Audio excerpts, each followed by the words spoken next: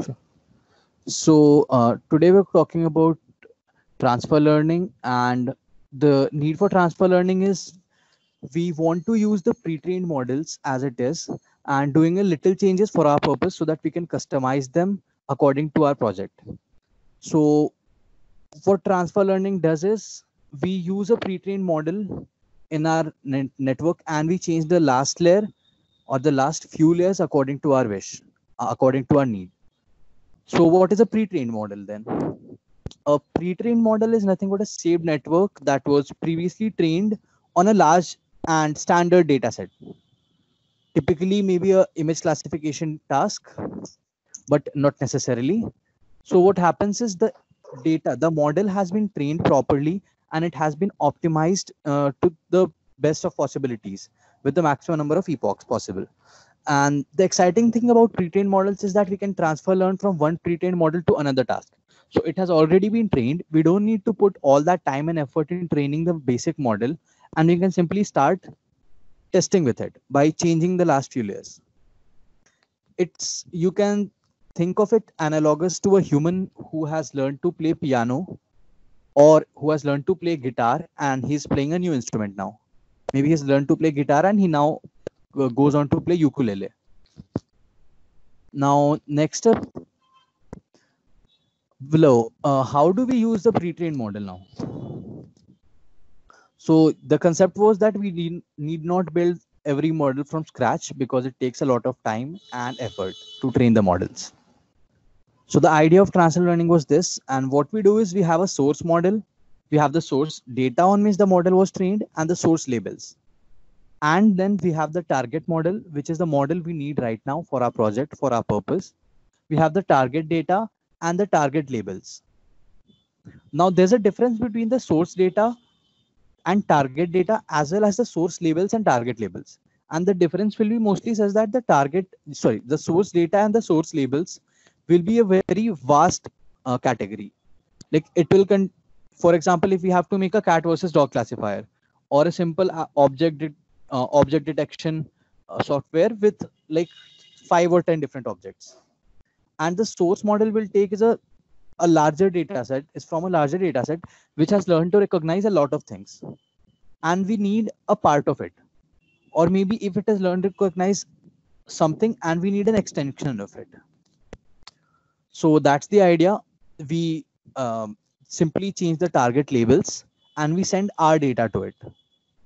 So it has learned to map the data from the data to the labels. That mapping is what the neural network does. So we'll simply change the labels and we'll send in the new data, and it is already learned in a way to do that classification.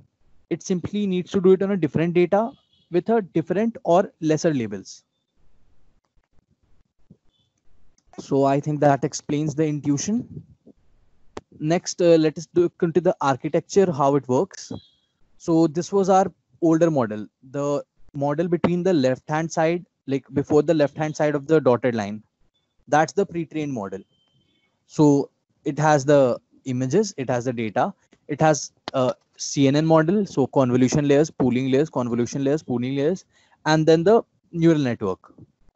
So what we do, somewhere in between the layers of the neural network, we cut it up and we don't disturb the part which is on the left, like the all the convolution layers, pooling layers, and some of the neural network layers. We don't disturb them, but on the other hand, the right hand side, we customize it according to our need.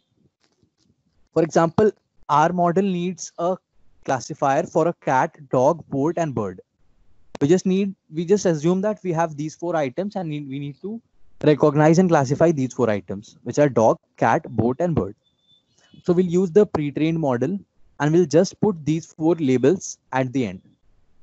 So in the end, every image will classify as one of these 4. And the one which has the maximum value will set it as that. We'll say that this is what our prediction is. So we take the machine learning algorithm, we take a part of it, the model, and we change the last part. This meme exactly tells how we are doing that. We have pre-trained layers. We have very properly trained model and we just add a few random custom layers according to our need, and in the end it all works out. So that was transfer learning. And transfer learning can be divided into two basic types, which are the feature extraction and fine tuning. So the basic difference in feature extraction and fine tuning is that in fine tuning we'll have to run the entire model again, we'll have to train it all again, and in feature extraction we can simply use the meaningful features we have extracted from the previous model. So you simply add a new classifier on the top of the pre-trained model so that you can repurpose the feature maps learned previously for our dataset. You do not need to retrain the entire model. The basic model will be the same. You don't need to retrain that. This was feature extraction where we use the features as it is. So we have the meaningful features already. And the next one is fine tuning. Now, as the name suggests, fine tuning goes deeper into the and fine tunes the model, or it just becomes more close to perfection. It unfreezes a few of the top layers and then trains the entire thing. So we have from the initial data to the labels, we have a new correspondence. It had learned something already. We are telling it to learn according to our data again. So the entire model has to be trained again. But it has already learned some features. All right. So do we have any questions?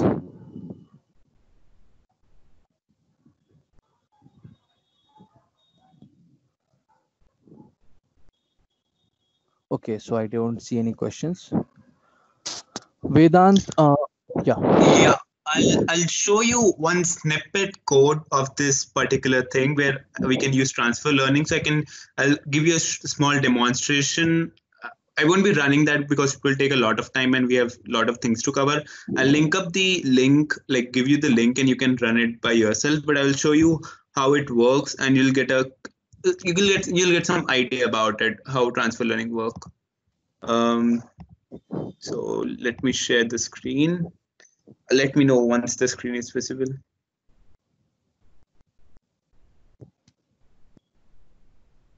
Is the screen visible, Harsh? Yeah. Cool.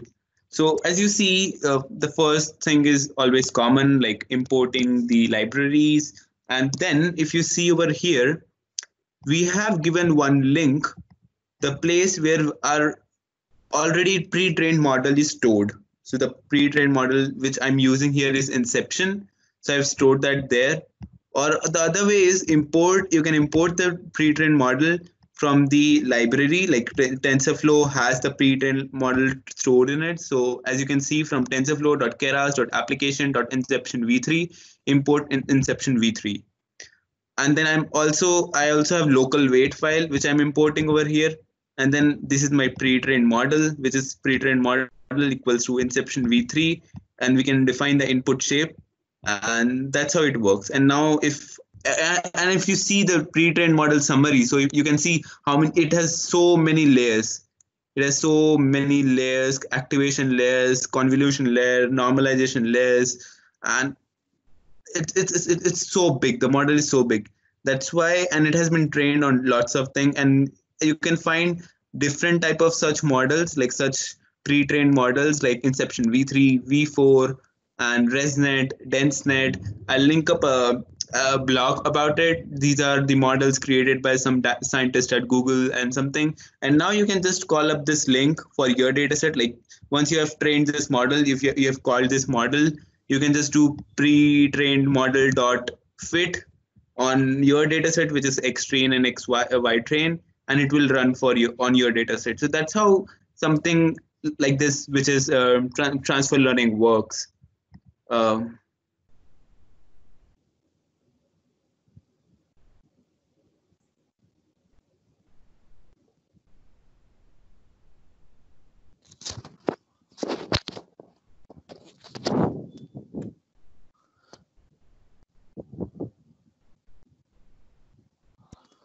Thanks for that demo, Vedant. We'll be sharing the code with you as well as the slides. Right. So And you can run it. And if you have question, like we'll be having this Teams group active for one more week. As you know, this is the last class, and we'll be having a concluding session on probably on Sunday. So, and after Sunday, we'll be keeping this group active for 1 week, so that even if you have any questions about the concept which have been taught today, you can practice them and let us know, so, in the discussion section. And if required, we can also take a small doubt and discussion session in next week. So do try that code using that GitHub link, and let us know whatever your doubt is. This is recurrent network, neural network, which will start next. So as you know, there are different type of neural network. We studied the feed forward neural network, the basics of it in the starting. Then we studied about CNN, which is good for image or computer vision problem. And next is recurrent neural network. So it's so hot right now because it's like in demand, and lots of researchers are working on it, lots of developers are working on this concept because it has given solution to lots of problem. So what exactly is recurrent neural network? So RNN is a class of artificial neural networks where connection between nodes from a directed graph along a temporal sequence. So what does that mean? So in RNN, it creates a temporal sequence. So it's something like so LSTM is one of the RNN architecture which is very which is used generally. It's very popular, and basically the full form of LSTM is long short-term memory. So the concept of RNN, it is generally used for something where we have a time series data, where our data is depending upon time, and the next data point depends upon what we have already. Like what's the probability of stock market prices going up tomorrow? So that depends upon what was it earlier, what was it back then. What is the probability that after the so basically you can processing, what understand is the probability? Sorry. I was telling basically you can understand the time series data such that the sequence of the data matters, and the current data depends on the previous data. Like Exactly. if you're doing a For regression problem, example, go yeah. on, go on. For example, if you're doing a regression problem on housing prices, the order of the housing prices data does not matter. It does not matter if you put a 20,000 square feet house first or a 10,000 square feet house. But if you're doing the same problem of stock market prediction, then this order is what matters. That is what predicts the trend and predicts the future outcomes. So this is a time series data, and in time series data, we generally prefer to use RNNs and LSTMs. Also, for example, when we type something on Google search, and when we start typing, it gives you suggestions. So how are those suggestion given?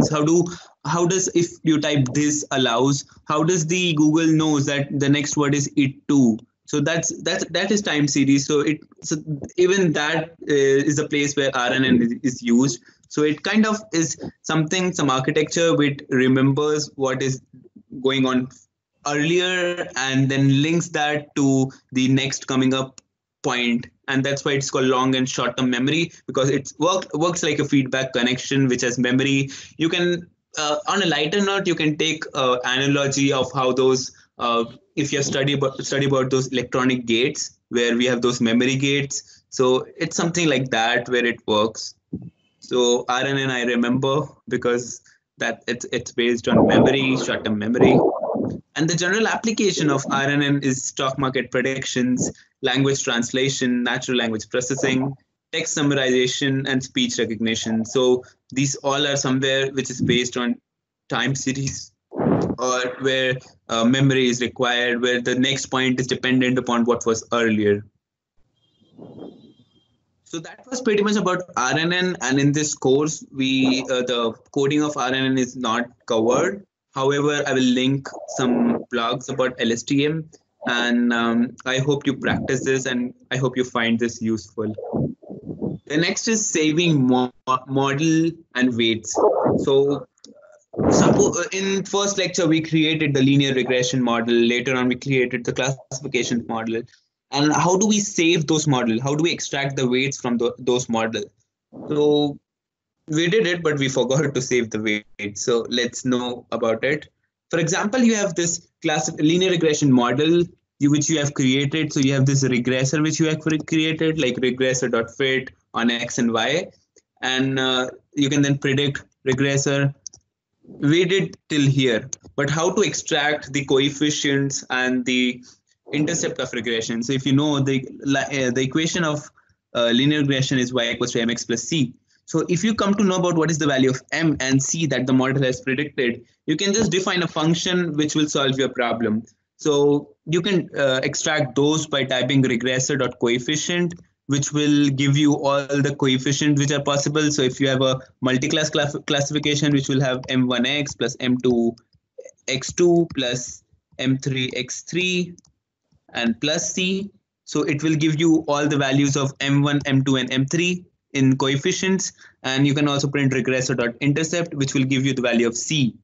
And later you can create such function which is def model of where our input is x and y equals to regressor coefficient, which is this value, plus into x plus regressor intercept, which is this value, and we can return y.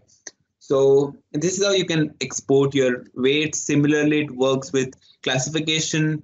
I always prefer, whenever you are studying about it, like for sklearn, there will be different extraction possibilities. For keras, it is different.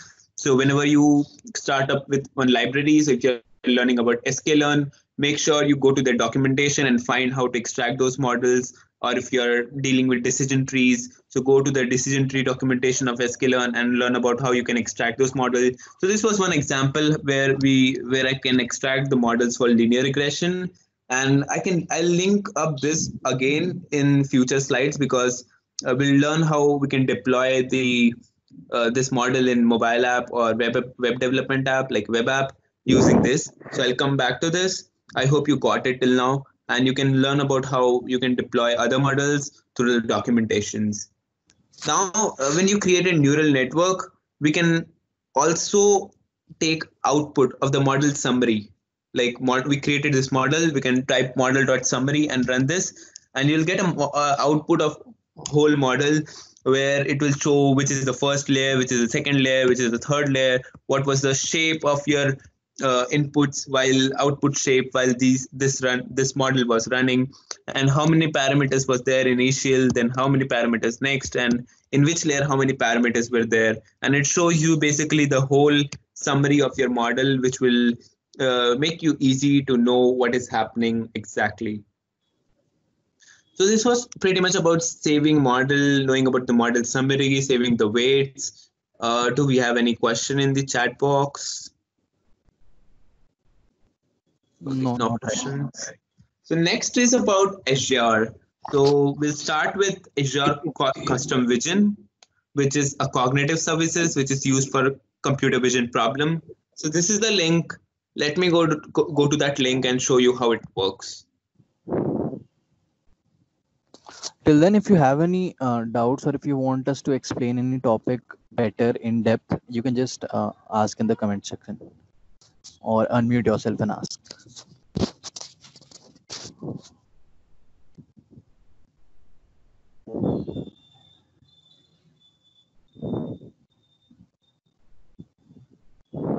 Vedant, the screen is visible.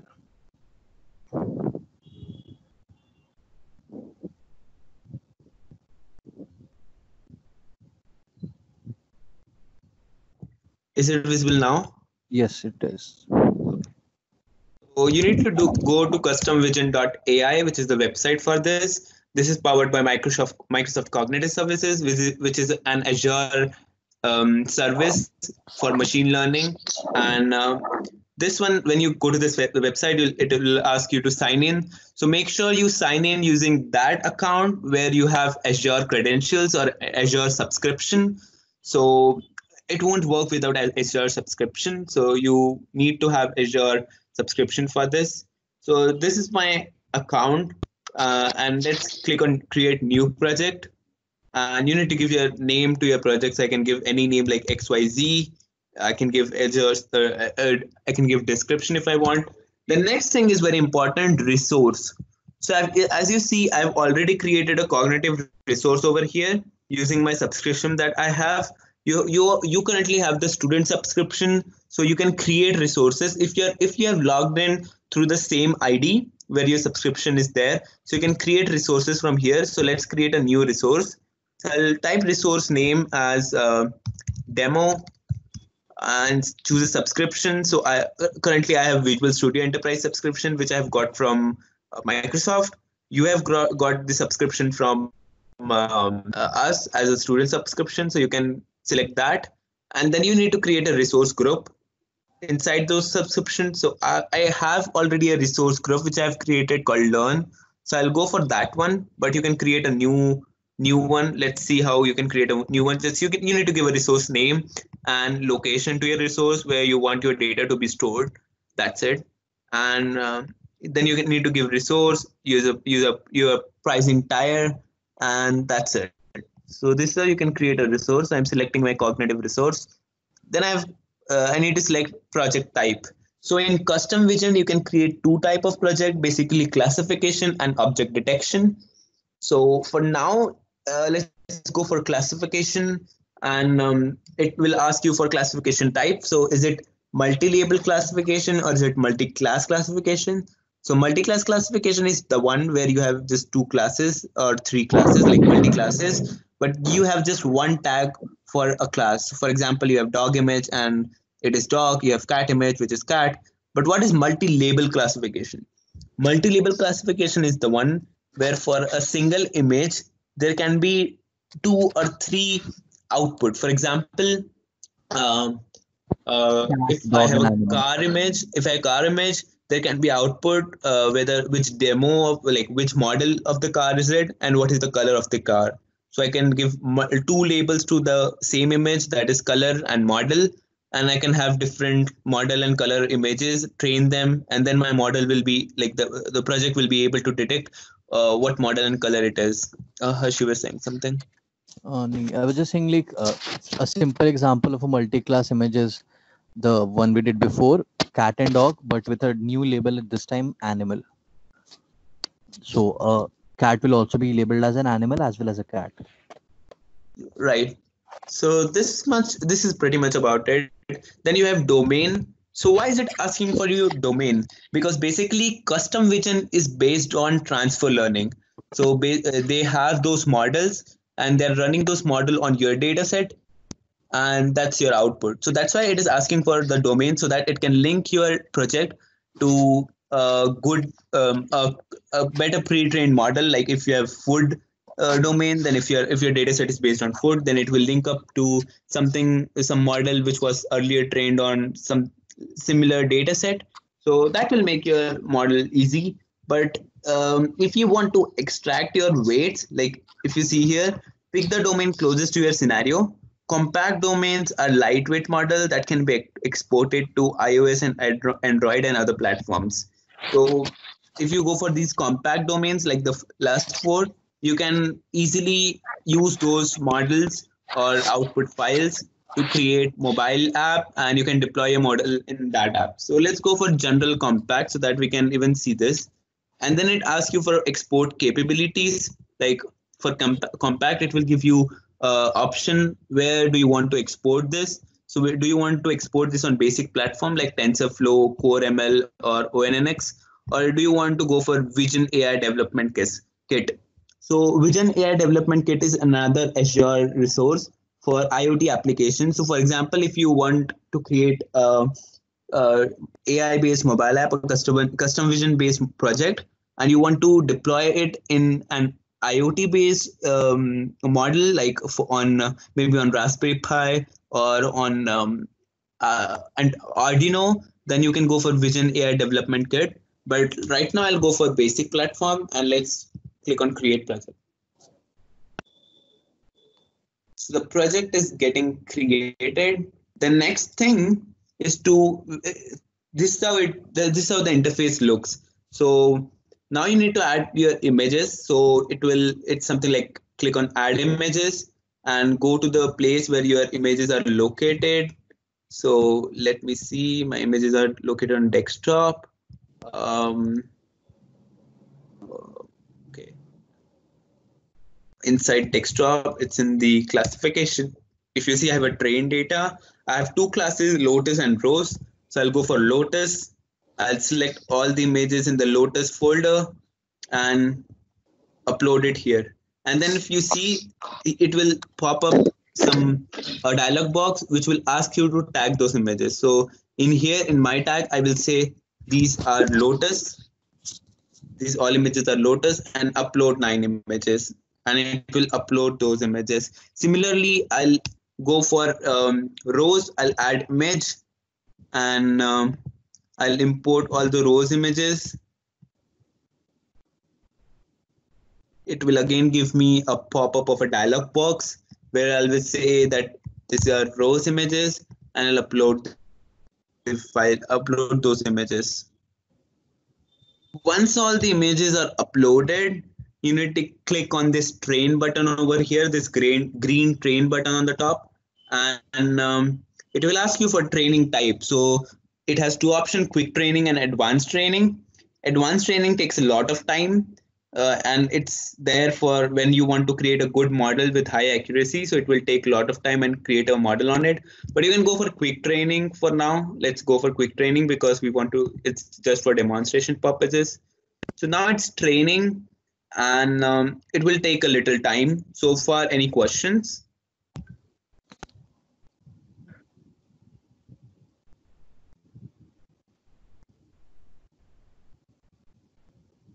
Oh, pronunciation, Victoria, even I'm not sure about it. I call it Azure, but some people call it Azure, and I don't know, Azure. These are, there are different pronunciation. I call it Azure. Okay, so as you can see, we have got output.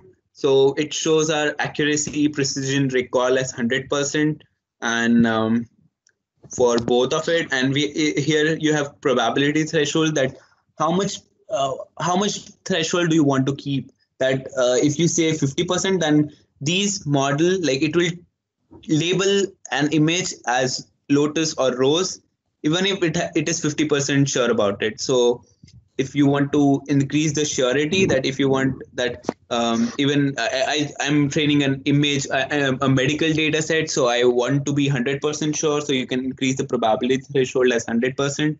And but particularly this data set, the accuracy remains same for any probability threshold. Then once your model is trained, you can go for quick test over here on the right hand side. Let's go for quick test. It will open a dialog box, which is not getting open right now. Yeah. Then you can, let's go for image URL. So I'll search on my search engine about some Rose images. And let's go for one of the image.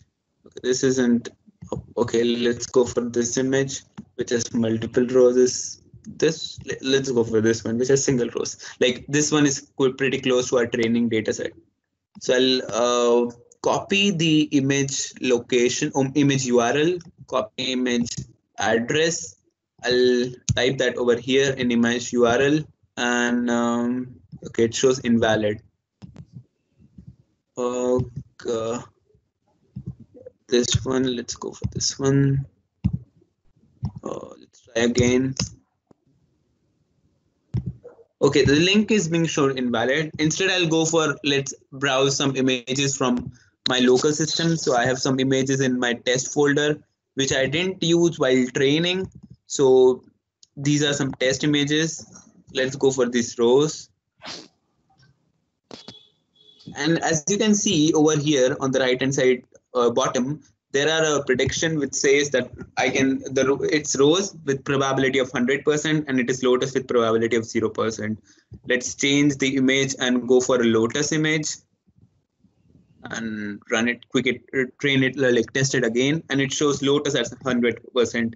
Now to trick the model, I downloaded a tulip image. So let's go for tulip image, which has a color of Lotus and but looks like rose. So let's go for tulip and let's see what output do we get. So it gives us Lotus because the color was similar.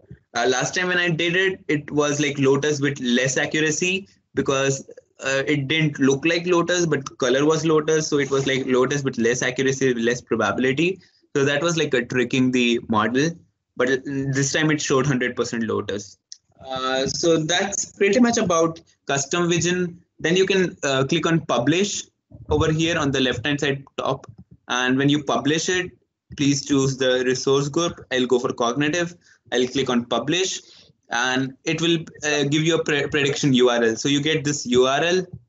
Basically, these are like API keys which you can use. So whenever you create a web app or a mobile app, you can link up to this API and it will directly link your model. And then when you upload an image from that web app or mobile app, it will pass that image to this cloud-based model. This model is basically on Azure cloud. So it will pass that image on this Azure cloud and you will get output.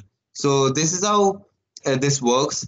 I'll unpublish for it for now because it will charge me money on my Azure.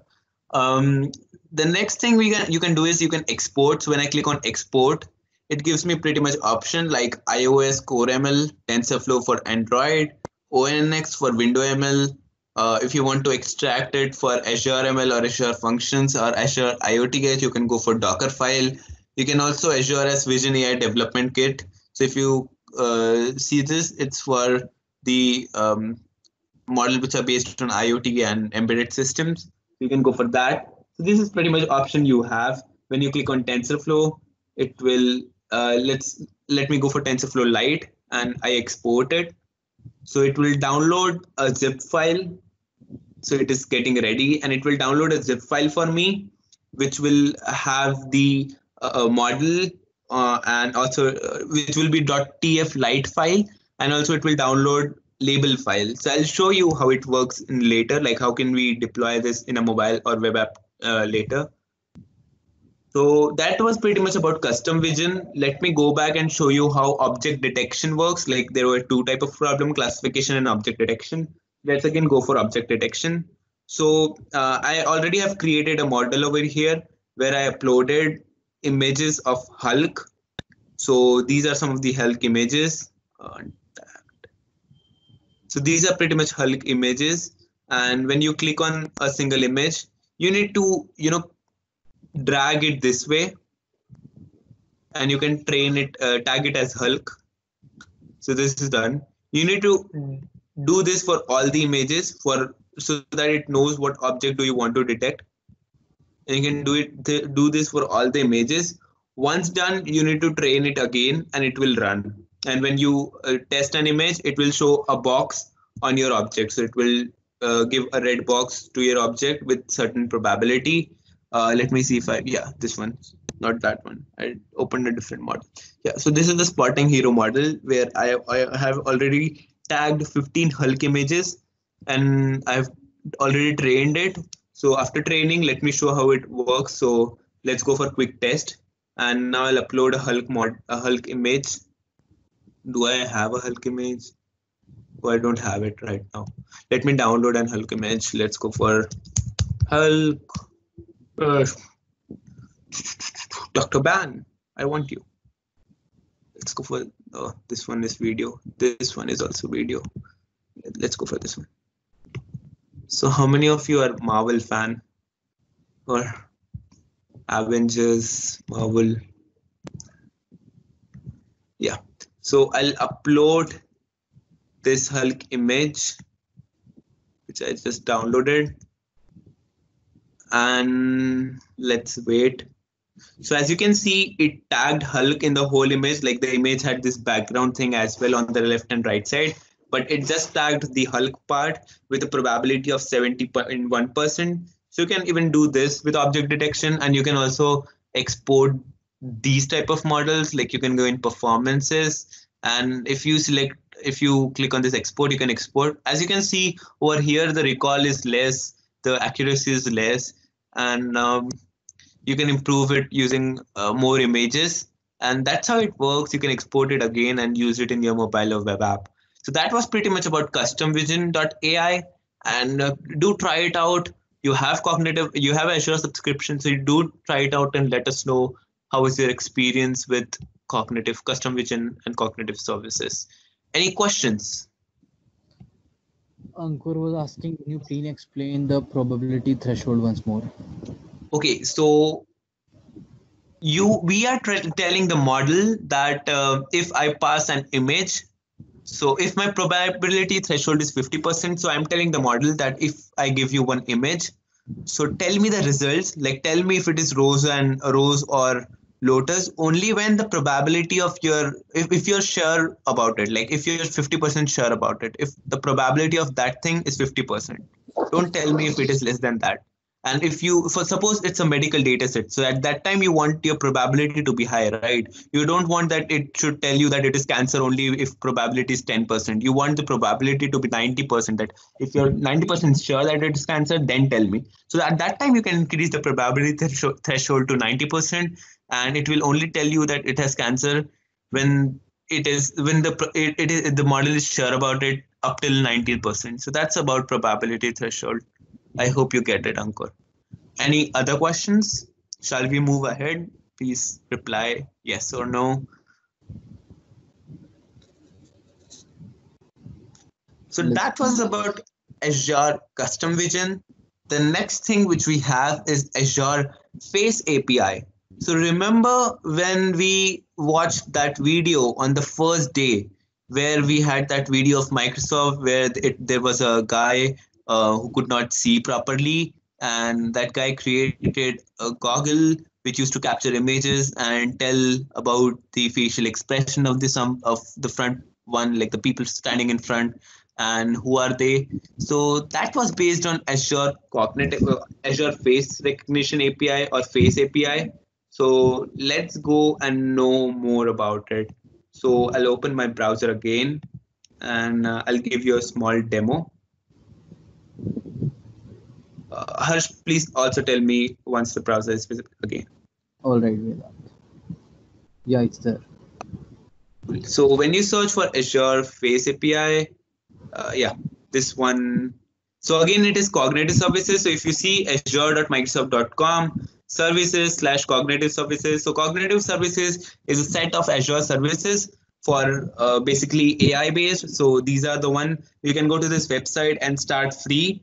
But for now, let's go for demo. So it gives you three options: face detection, face verification, and perceived emotion recognition. So let's go for face detection. So as you can see, here is one image, and on the right hand side you have your output. So it has detected that um, it has detected the face was located on this for this values, like it was on the top left top 76. Like these are the values where face is located in the whole image, and it gives you face attributes which are null for now, but if you change the face it will give you. And this is detection 2. If I change the detection model to 1 over here and now run it again, so it's running again. So now if you can see, it has give you more information about that face. If I hover on the face, it shows me gender is female, the age is 25, it has glasses, and the emotion is happiness.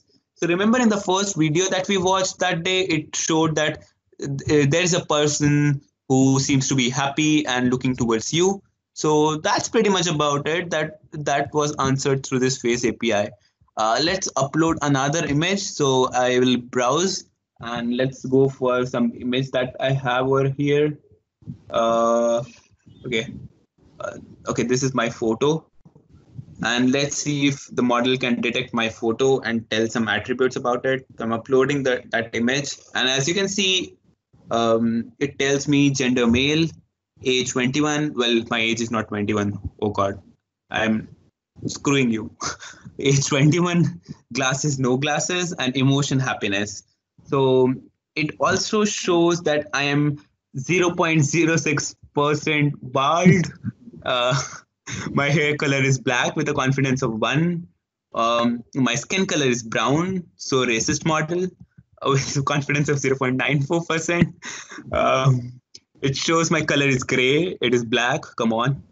Uh, no, okay, that's not the color gray. It shows that the percentage of gray in this color is 0.29, like 29% image is gray, the percentage of red is very less, so the model cannot see anything red in this image, and that's how it is. It also shows me whether I'm smiling. So it says smile is 1, which is like confident about it. It shows head pose with some attributes called pitch, roll, and yaw. I don't know much about it, but you can read about it. It shows that I have a mustache, which is with a probability of zero point 0.4, a beard of zero point 0.4, and I don't have glasses. I'm not wearing any eye makeup or lip makeup.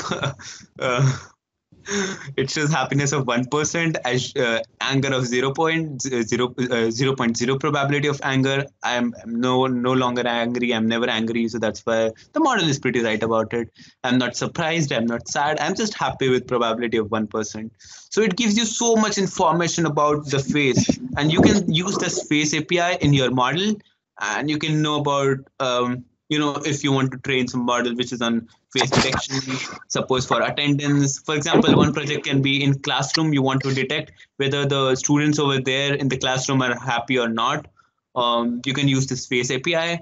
Or suppose you want to uh, install a project or a model on your car dashboard to know that it's so that it raise alert when the person is if person feels sleepy.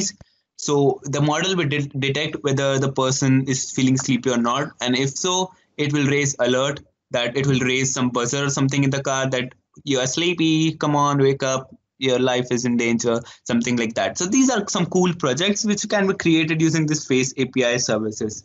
How was it? Tell me, isn't it exciting? Yes. Tell me, what do you think can be created using this in your in the chat box? Let me know. Yeah, the that APIs are needed by professors in the college. So, yeah, this is exciting. So let me know what different projects can be created using this face API services. Well, moving ahead, we have. Let me go back to my slide. So, anyways, I'll be sharing this PPT so you can get the link. But also, I'll be sharing the link for these all websites. So the next is Azure ML Studio. So what is Azure ML Studio? So let's know more about it. So let me go back to my browser again. So much of switching back. First, let me By know the once time the I think, okay, by the time I think the concept of confidence and the threshold is clear by now. Abhishek writes a application as an emotional timeline for a movie. That's yeah, how. it can be right. Oh, I didn't show you the other features. I forgot to show you the other face recognition features. So this was the one module of face recognition API, which was face detection. We can go for face verification. So when I click on face verification, it Tells whether you tells have you done or not. about verification, like whether that. Sorry. Continue, continue. Yeah. So it tells you that whether it's the same person. For example, I want to know if, for example, if I want to install um, a security system on my home door or office door, so that it only unlocks whether when I or my friends enter. So I can use this model, this verification model, and it shows that the two faces belong to same person with confidence of 0.93%. So that's about verification model. So let's try it out on Harsh's photo, Harsharian.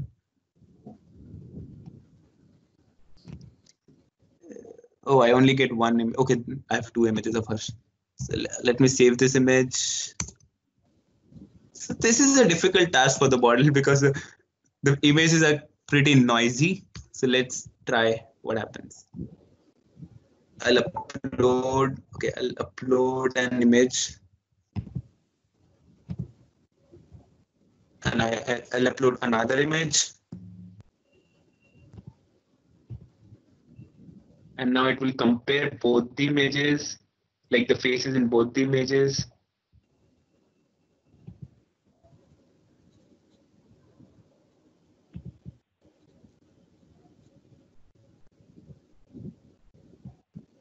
And okay, it wasn't able the images were noisy, so it wasn't able to detect faces in these images because this was like black and white edited, and the other one was pretty blurred. But you have some samples over here, so if you can see in the samples, it showed the confidence of the both the images, like these images, these two faces are saved with a confidence of 0.91%.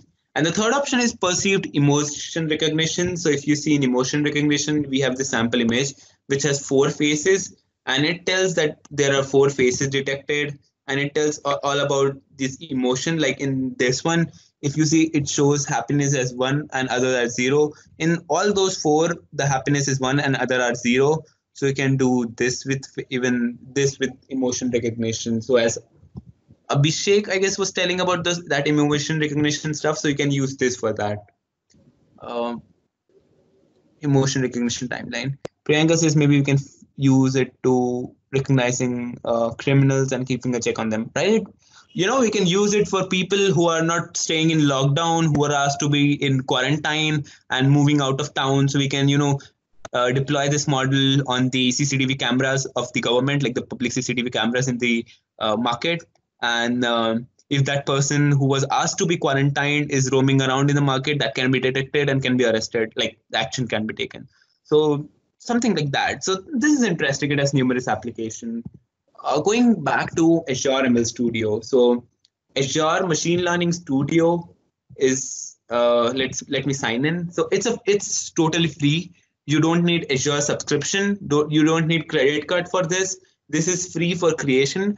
For deployment, you may need Azure subscription sometimes, but for creation, you don't need Azure subscription. So let's see how it works. I hope. Okay, we have ample of time. So basically, this is a drag and drop kind of thing where you can upload your data, you can drag your data, and then you can. So let's go for it. So I've created this income prediction model. So let me show that to you.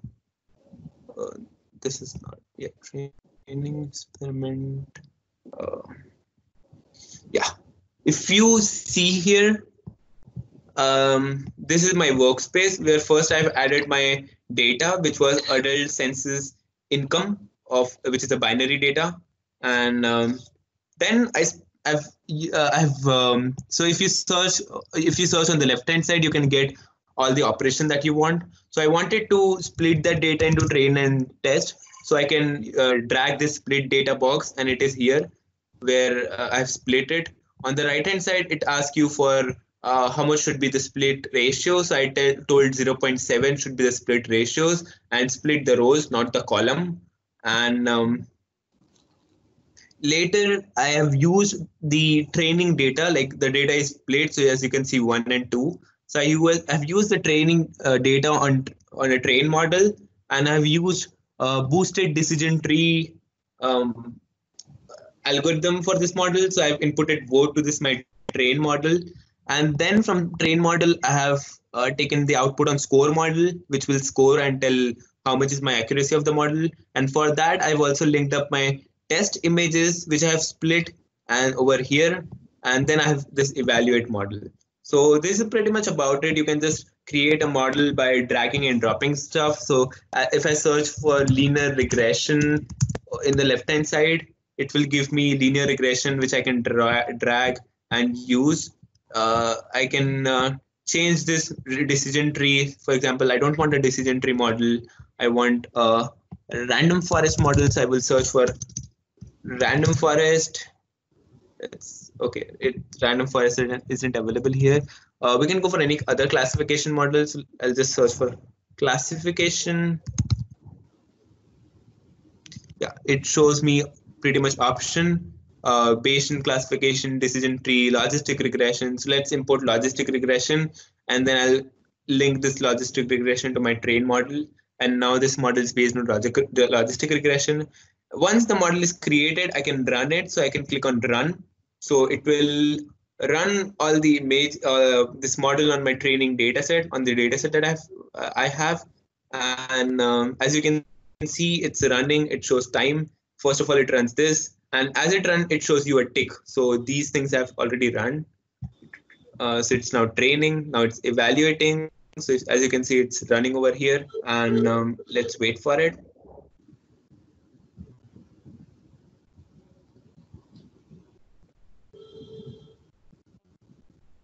It is taking time on the test images. Any questions for now? So it has code the model, view output log. You can see the logs.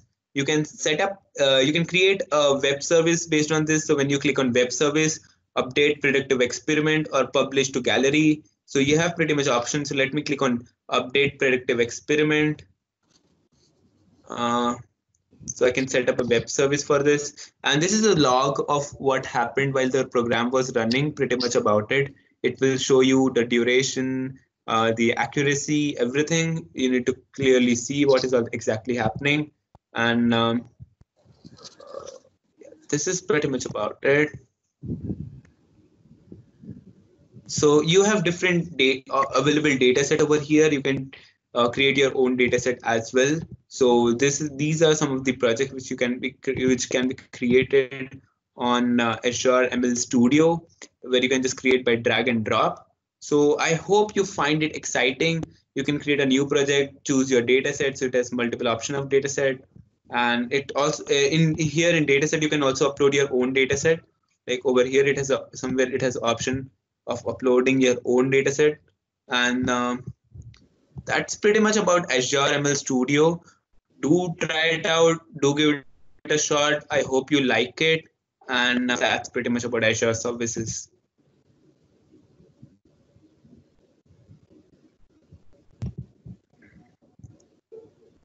So Azure ML Studio, Azure is waiting for you. So do try it out. Do try custom vision. Do try face recognition API. Do try this one. You have got the Azure subscription. Now I'll talk about deployment of the model. So remember I shared with you the link for my GPA prediction model last time, where you need to input that GPA, which was a web app, and it predicts the GPA for you. So the pretty much what I did was I first of all created a linear regression model. So I had a data set of GPAs of different semesters. So I created a linear regression model and extracted the weights of the models, extracted the coefficient, and I also extracted the intercept. Later, I created a ASP.NET web app on Visual Studio Essentials. I'll show you this. And then I created a form which predicts um, the next GPA depending upon the input factors. So let me show you how this can be done. So you need to download Visual Studio 2019, which is the latest version of Visual Studios, and you can download Visual Studios for free. I guess it has the community version, which is free, and it has a developer version, which is paid. So you can go for community version, which is free. And if you're MSP, you can get even developer version from the Visual Studio gift that we have got. What is it called, Harsh? Visual Studio benefits. Yeah, from Visual Studio benefits. So you can get a key for developer edition as well. So my Visual Studio is taking little time. So let it open and I'll show you how I created that ASP.NET web app. Any questions for now? Also, we downloaded that TensorFlow file, or we can create a TensorFlow file. We can save a TensorFlow file from our Python file as well, which will be .tf lite file. You can use those files for creating a mobile app for image classification. So for mobile app, what I used back then for my project was Xamarin. So Xamarin is a platform.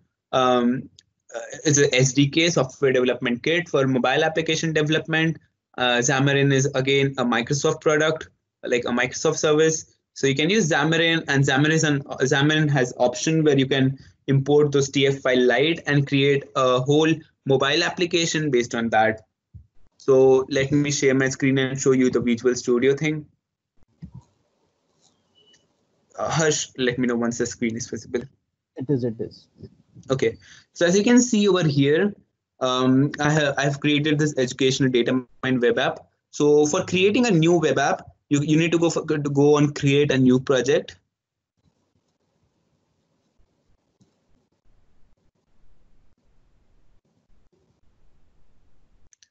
It's loading. And you can click on this ASP.NET Core Web Application, which can deploy on which can be deployed using C Sharp. It can be used in Linux, Mac, or Windows. It is a cloud-based web service, so you can go for this ASP.NET. I've already created one, so I'll open that one. So let's go for this educational data mining, which I've created. It was a part of my research project, so it's loading.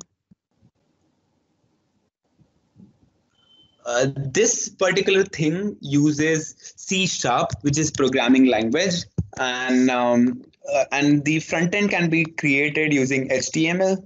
So you can learn HTML online, and you can also learn C Sharp. So if you wish to learn about C Sharp, I also have created a C Sharp series, like basic series, on my YouTube channel. So you can go and check it out, coding in C Sharp, and that will pretty much help you to know about how C Sharp works. So till then, guys, there won't be any assignments for today's lecture.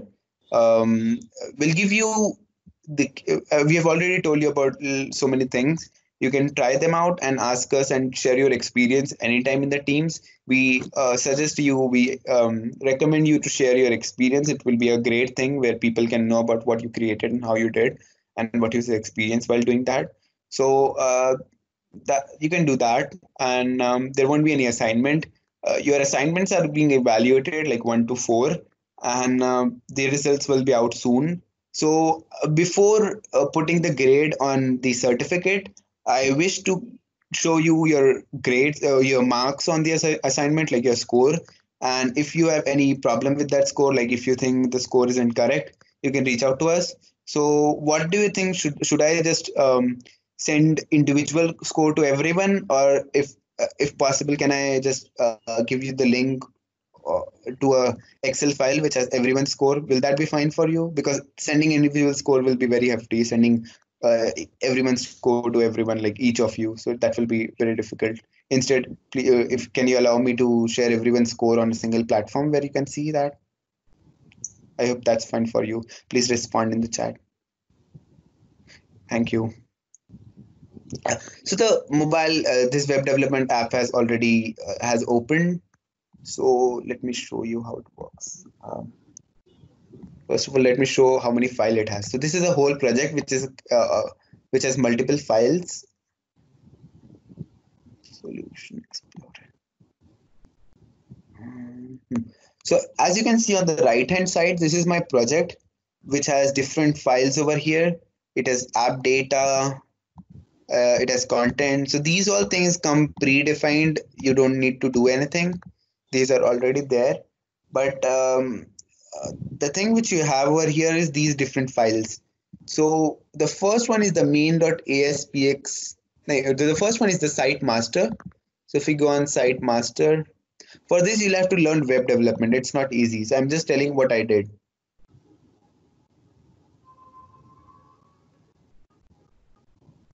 The site master is the design for your front page. So that's the design for my front page, and the main.aspx is designed for my page where I created a form. So as you can see, I created a form where I'm taking name, then I'm taking input of name like text box 1, then I'm taking registration ID, then I'm taking input of text box 2.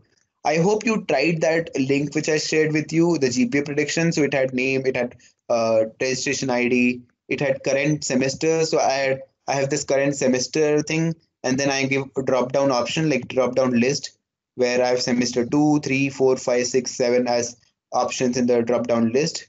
Um, then I ask for 10th class board, 10th class marks, then 12th class board, 12th class marks. All these were text files. So I created these labels and text boxes over here. And when I go on main.aspx.cs, so over here, as you can see, I defined variable name. which I took from textbox 1. So as you can see, I converted it to a string, and I took this from textbox 1. Then I have ID, which I took from textbox 2. Then I have semester, which I took from drop down list 1. Then I have 10th board, which I took from drop down list 2. And similarly, I have semester 1 grade, which I took from textbox 3, 4, 5, 6, etc. And now I say if the current semester is 2, if the current semester is second, then the result will be 10th marks into the coefficient which I extracted from Python file plus 10th board into coefficient which I extracted from Python file. Then these are like input. These are my variables which I defined, and these are my coefficient. And the last one is my intercept. So as you can see, I created a Python file. I extracted the weights, and I used those weights over here in my backend of ASP.NET Web application. So what happens when someone uses it? The person inputs that data in that text box in the form. It comes over here from over here in the text box thing, and later depending upon what semester you have. So if it has if and else, if your semester is 2, then it calculates the result depending upon your 10th board, 10th marks, 12th board, 12th marks, and semester 1 result. If your semester is 3, then it calculates the result from 10th board, 10th mark, 10th point, 10th, 10th, 10th, and semester 1 and 2 result, and it goes on. So it's, and then I have this PDF writer which writes the PDF, and as you can see, it says over here, I have given output that your predicted GPA for semester which you have input is the result which I get. So these are the placeholders, and that's what happens over here. And then later you can deploy it using Azure. So when you log in into Visual Studio with your Azure subscription ID, you can go on file, and you can, somewhere it has option to, yeah, you can go in project over here on the top, and yes, and you can connect it to services. And okay, I don't remember properly what I did exactly, but you can deploy it on Azure web app. Yeah, you can publish over here. So if you click on publish education data mining, so it gives you option to publish it, and it gives you option where you can choose your domain. So it and you need to create a resource. So from here you can create a new resource, and I have this Vedant Behel web deploy model. So whenever when I deploy this, it gets deployed. So when I go to my browser again, so let me go to my browser.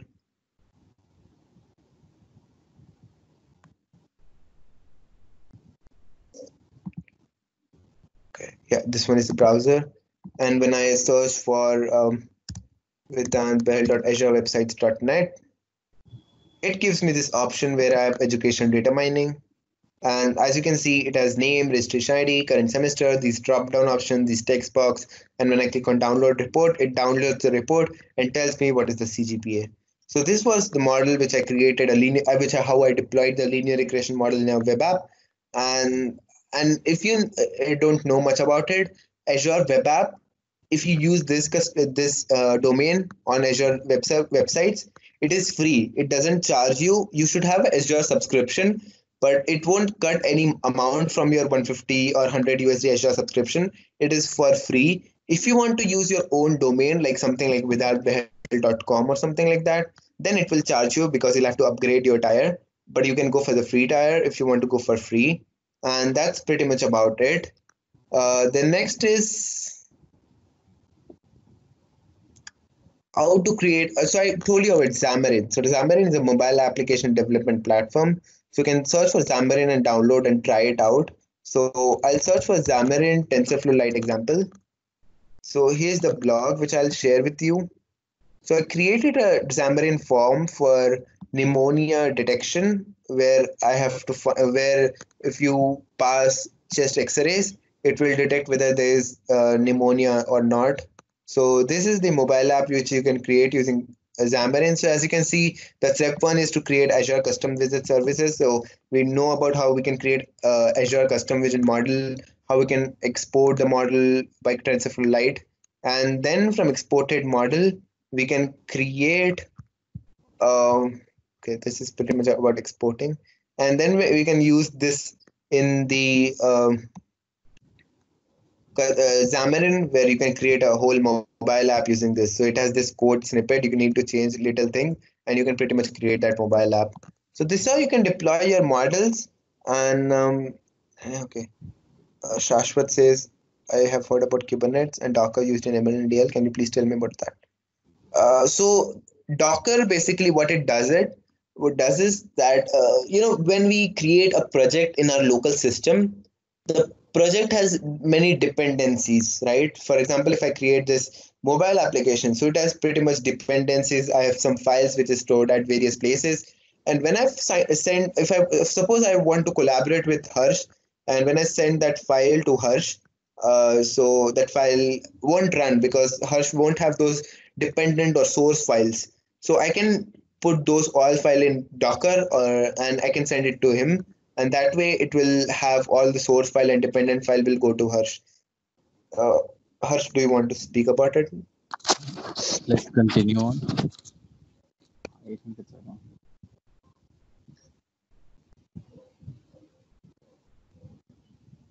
Okay, so that much is pretty much about deployment, and it was all about today's lecture.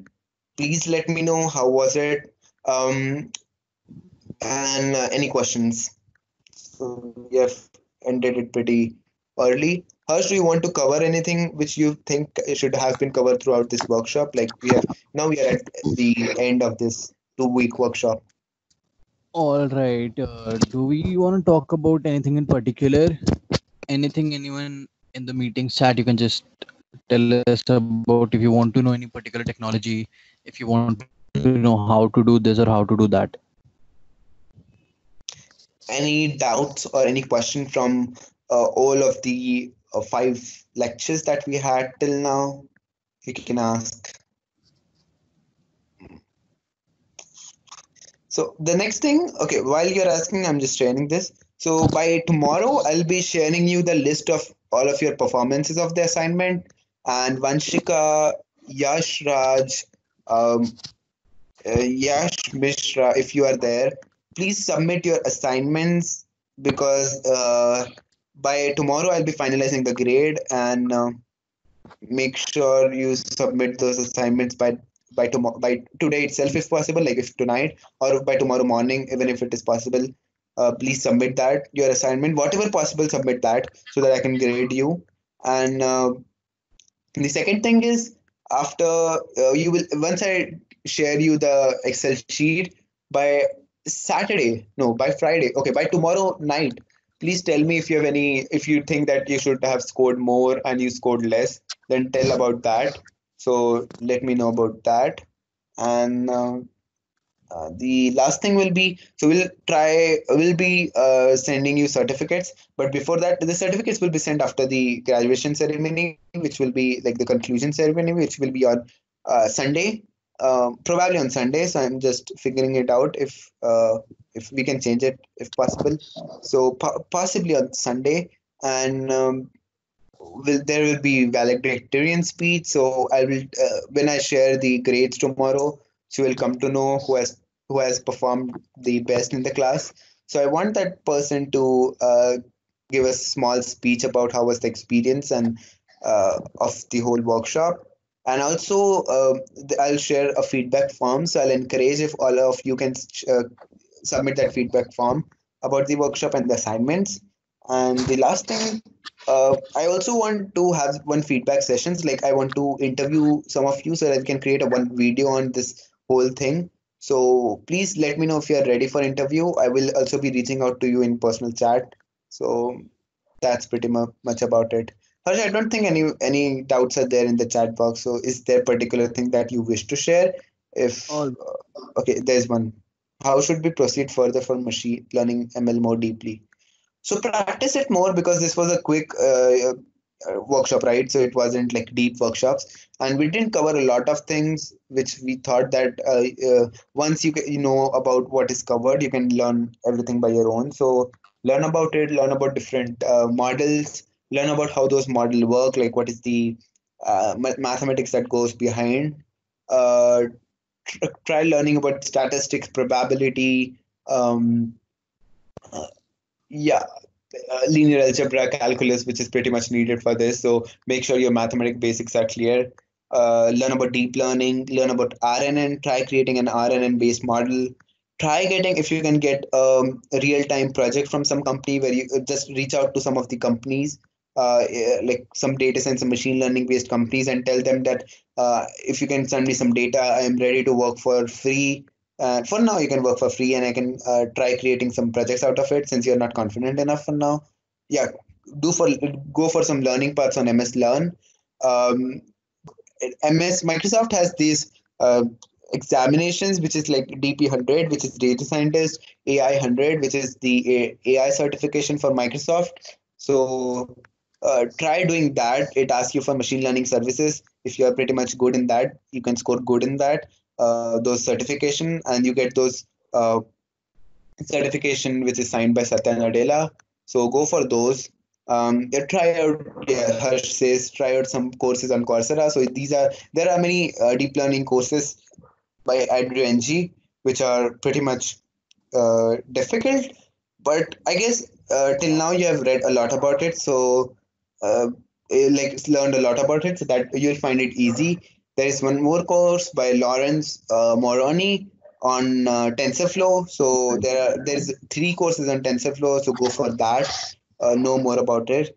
Any books? So I'm not sure about many books because machine learning is a new thing. So the book it's every time upgrading. But in 2022, so I'm sharing this. In 2022, my book is getting published on machine learning and deep learning, and it will be published by Oxford University Press. So if you can wait till 2022, my book will be out. So well, I don't know much about books which are currently there in market. Uh, Harsh? I'll send the link to the books. Oh, cool. There's one Uh, by Ian Godfrey and Joshua Bengio. That's very nice on deep learning. yeah. I guess that is by Orally publication, I guess. I'm not sure. Hold on. I'll need to check. I Uh, don't remember the okay, publication. okay, never mind. I'm not sure about it. Speaking about fuzzy set, I don't know much about it. I know something about fuzzy logic. It is I somewhere AI based something, which has which is like I don't know Okay, much about it. let me tell. So basically, fuzzy logic is whenever we do classification or all of these things, we assume that we have different classes and something either completely belongs to a class or completely does not belong. We assume that the world is binary and we ignore all the shades in between. For example, if you're talking about the real world, in actuality is not totally binary as we assume it, such as if we talk about the height of a person, then if we are having a model, then the model will tell us if whether the person is short or tall or maybe average height. But in the real case, this depends on the perspective and depends on different person to person, and this there is no clear boundary on where to define. So in these cases where there's no concrete boundary between two classes, you cannot say if a person is like 5 foot uh, 10 inch tall, then only he'll be classified as tall or whatever boundary. So you use the fuzzy logic and you use fuzzy sets for that. So fuzzy sets tell us the probability of a thing belonging to a class is this. For example, you can say that the this person is 0.8, like 80% tall and 20% average heighted, something like that, where you say that there's no concrete boundary, but we can say that this the amount of belonging to a class is this much. So we model the entire world and all of the things in a fuzzy logic, in a fuzzy set, where we don't have concrete boundaries, but we have particular different like fuzzy sets. So is that enough, Supriya? How do we use these fuzzy sets? So we have Uh, an many uh, I have one example, Harsha. This is I read somewhere it is used in washing machine. So in washing machine, these days there are automatic washing machine which detects how much time to run the machine depending upon how much dirty are the clothes. So in dirty you cannot say 0 or 1, so it is pretty much like 0 is dirtiest, and then you have 0.2, 0.3, 0.4, 0.75, and somewhere like 1 till 1. And depending upon those sets, like those multi-class sets, it pretty much detects how much the speed of the machine should be, how much detergent to add, and that's how automatic washing machine uses fuzzy logic for that. And fuzzy logic is an entirely different subsection of AI which deals with fuzzy logic, fuzzy sets, and fuzzy mathematics as well. You have rules and predicates, and rules tell us that if this thing is 80% of class 1 and 20% of class 2, then this is 30% of class 3, something like that. The entire thing is based on the fuzzy logic. So if we train a neural network model on fuzzy logic for classification, then your model will say that this is 80% a cat and 20% a dog, something like that. Or this person is uh, 20% average height and 80% small height. So that's the basic of fuzzy logic.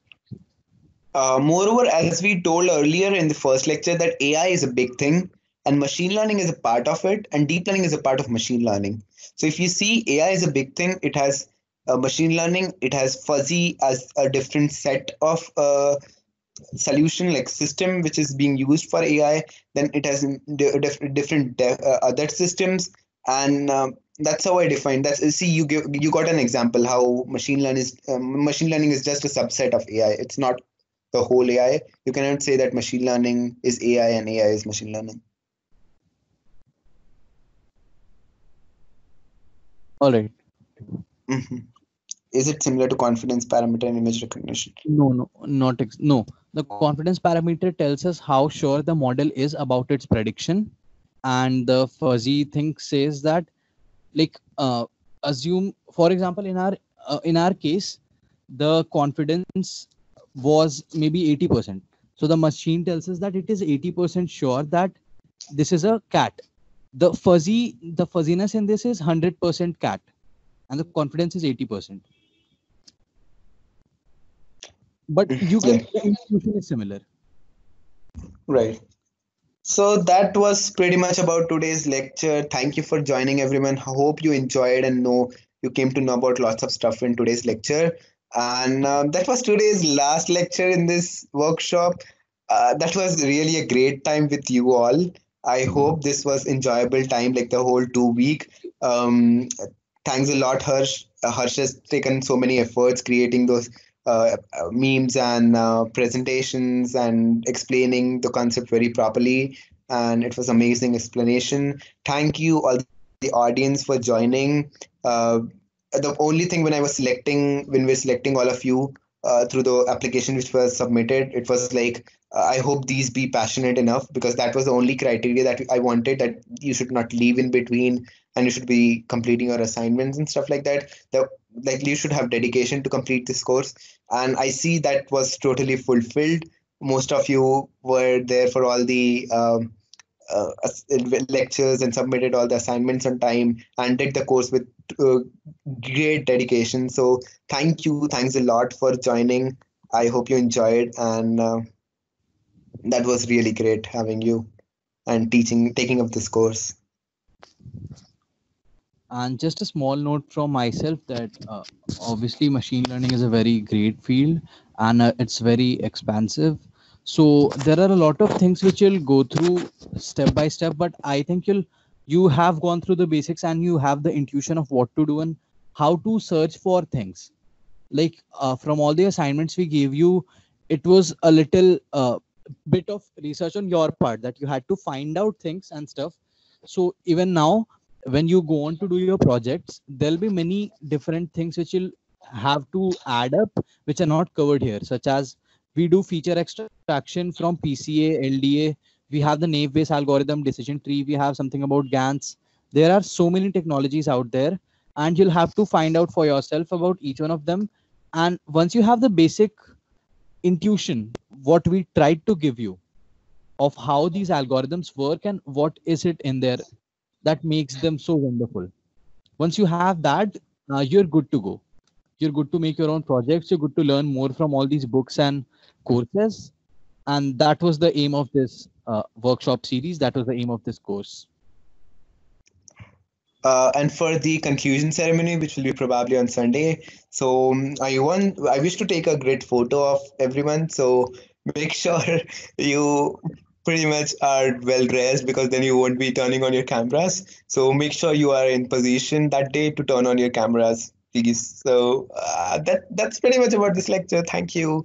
Anyone wishes to say anything? Unmute yourself if you want to share anything about this workshop and the time you spent over here with assignments and lectures.